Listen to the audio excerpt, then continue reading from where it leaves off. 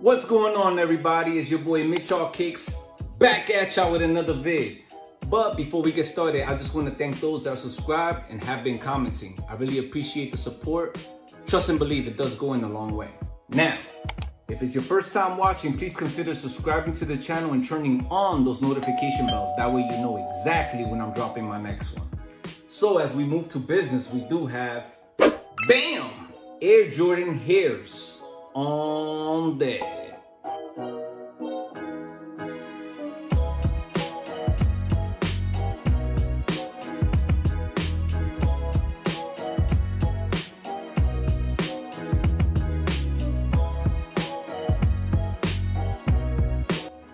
After being pushed back a few times, these finally released June 17th for $190 US. Being that foot shops are temporarily closed around my city, I was able to pick these up online, coming in a very detailed special box with the image of a carrot, which symbolizes the whole hair theme. Let me let you in a quick little fact. The hair color scheme was originated by the Air Jordan 7, which launched on 1992. So as we dive right into it, the shoe does feature white leather overlays against these light gray underlays all across the base of the shoe. Alright guys, as we swing upwards on the shoe, we do have a black Jumpman logo against red. And something cool about the shoe is this lace lock is a carrot themed lace lock. As you can see, we do see the colors of orange and a green top, as well as a translucent tongue with the iconic hair print. We would also find red pods in our midsole, which adds that extra touch of color. As I flip the shoe over, we also have a purple Jumpman, and our outsole is red, purple, and green. True to size should be good, but I tend to go a half a size down, being that I do find that I have extra room around the toe box area. If you guys feel the same way, please let me know in the comment section below. The more I look at these, the more I kind of want to compare them to a shoe that I already own. Stay tuned for that. But enough of all that. Time for some on feet and B-roll.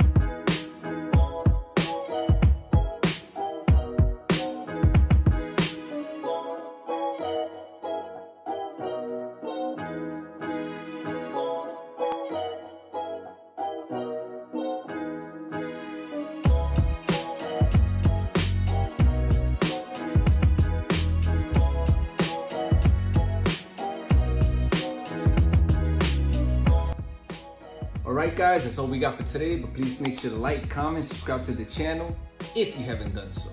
Now, I want to know if you guys were able to secure your pair. These surprisingly sold out instantly.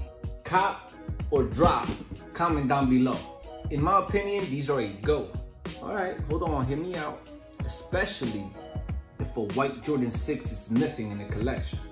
Which brings me to my next point. I do own a predominantly white Air Jordan 6 in the maroons, which is an OG classic, of course, we all know that.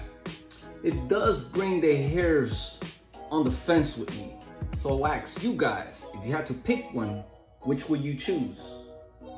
But don't get me wrong, for now I'm definitely holding on to these because they do have that fun, funky vibe that I'm kind of feeling.